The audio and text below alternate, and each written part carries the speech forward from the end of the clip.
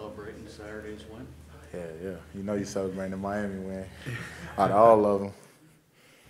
Derwin, we haven't had a chance to speak to you since the game, and Brandon was telling us about some communication issues that were happening with your headset. Can you just walk us through sort of what happened there from your perspective and trying to get the plays in the huddle? In the second quarter, it's just we was on defense, and I'm just used to huddling up, and the signals just go out. I don't hear nothing, so I'm looking to the sideline. He's talking to the mic. I can see him on the sideline, but I can't hear nothing. So, like, for the whole quarter, I couldn't hear nothing. I just had to go off signal, just him signaling in or me on third down, having time to run over there like a quarterback would and run back out to get the play. So, it was just something we had to adjust to.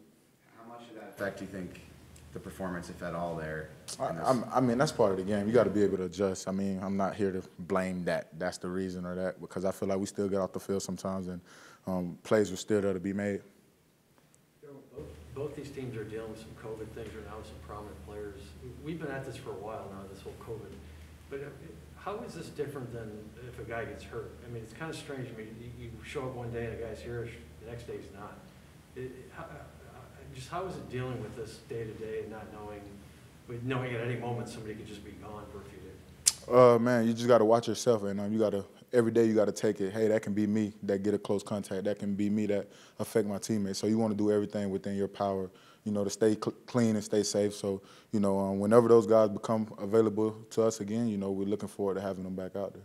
And right now, his status is uncertain. Do you guys go into this thinking that he's going to play, he's not going to play? Yeah, we have to prepare that he's playing. I mean, he's a professional. I mean, he can get healthy within the next 2 days or a day. We have to prepare that he's still there. And whoever's the quarterback, we got to prepare, because it's football, man. Looking at Detroit with Rudolph coming in, I think, on 24 hours notice, did you notice any scheme changes or anything, or was it basically the same? I didn't really get to check them all the way out, but it's basically the same stuff. They're going to run their stuff. They got a lot of faith in them. Last year, we played against their backup quarterback, and, you've seen what happened.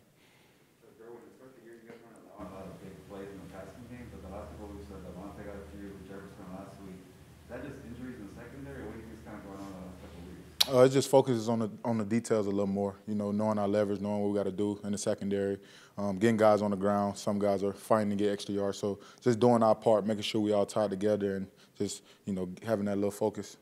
Derwin, last week you guys had to face Dalvin Cook. Now this week you guys get Najee Harris. Just what do you see in Najee's game? And he's only a rookie, but what do you think about his game so far? Well, I like Najee's game. I feel like he's a big guy. He runs hard, runs strong. And I feel like he's going to have a great career in this league. Does it feel like he's going to be one of those guys that's difficult to take down? I mean, we got to come with it. Every week, every bat we play is a tough challenge to bring him down. So, like I said, he's another guy that we got to all going to need everybody to the ball, around the ball. How about the running game? I think with the Vikings running 3-4 yards for carry, you're facing Dalvin, a good rushing attack, and you feel like there was some good adjustments and improvement there. Oh, yeah, it definitely was some positive notes to that game. I know we didn't get the outcome we want, but as a defense, I feel like we did take some steps forward that's going to help us. And I feel like we can clean up a little bit of the stuff and we'll be good. You talked a lot about forcing takeaways this season. Does it feel like you guys are getting close to having one of those breakout games? I mean, you had the one in the end zone on Conklin. Yeah. TC had the one on the sideline. Does it feel like you guys are getting pretty close to having one of those breakout takeaway games? I do feel like we're very close, and like I say, the ops are there. Our coach is doing a great job putting us in position. We just got to be there to make the plays, and like I said, that game is coming where we're going to take over and get takeaways. They come in bunches. I think you almost had an interception early in the game. Hell yeah, I should have got that. I make that play. I can make that play for sure. Derwin, what's right now in the locker room, what's the mood kind of with you guys? And I mean, after 3 of the last 4 games have been losses, I mean, is it, hey, we got to get back into this, or is there a little bit of frustration, or what's the mood in the locker room? Let's go, and let's get these W's. Let's get back to winning. It's a sense of urgency, and we got to go. Let's go. Derwin, on third down defense, I think teams are better in terms of their conversion rate on you guys. Is it just more honing in on the details, or commonality? I can't. You can repeat that one. My bad. Third down conversions. Yeah. Teams are converting on a high rate against you guys. Is it just honing in more on the details, or what's been the struggles there? Like I said, it's a combination of everything. It's the details, it's the penalties. I mean, we have got a lot of third down penalties. It's been some holding calls, been some, hitting the quarterback. It's been a lot of different stuff that we can clean up overall. So it's not just penalties, it's not just leverage, it's not that. It's a combination of everything. They're playing behind Kaiser this season.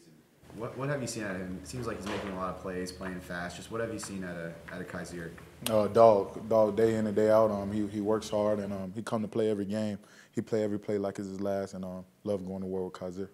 What do you think it is about this scheme that maybe is allowing him to play faster? I mean, Drew mentioned to us like last week that he's thinking less out there. Just anything you've seen that in the scheme specifically that might. Just like he said, thinking less, knowing your job. You can play fast when you know what to do and you know what the guys around you are doing. So just them guys being around where they know where their buddy gonna be, and so it allows them to play faster. And I feel like that's what they're doing.